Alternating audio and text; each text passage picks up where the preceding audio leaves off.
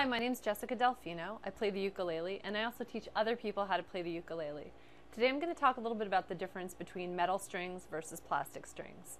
So for a ukulele, most people put plastic or nylon strings on their ukulele. That's G, C, E, A, all four strings, plastic, nylon. In this specific case of the ukulele I'm holding right now, the C string is metal. So it's got a different kind of sound and a different kind of feel to it. It's actually ridged and you can hear it. You can hear the, if I were to take my fingernail or a pick up the string, you can hear the ridged sound because it is wound differently than the plastic string. The plastic string has no ridges at all.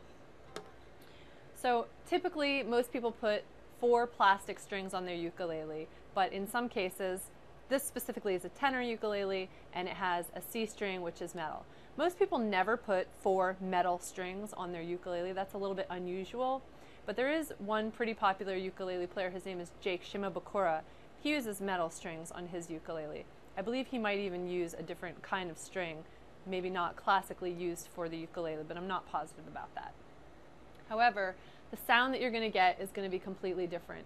For example, a guitar has metal strings. They use steel strings. So E, A, D, G, B, E, all 6 of those strings are all metal, whereas a ukulele has plastic strings that give it kind of a plinking sound, which is something that's the way that a lot of people describe a ukulele, to have a plinking sound.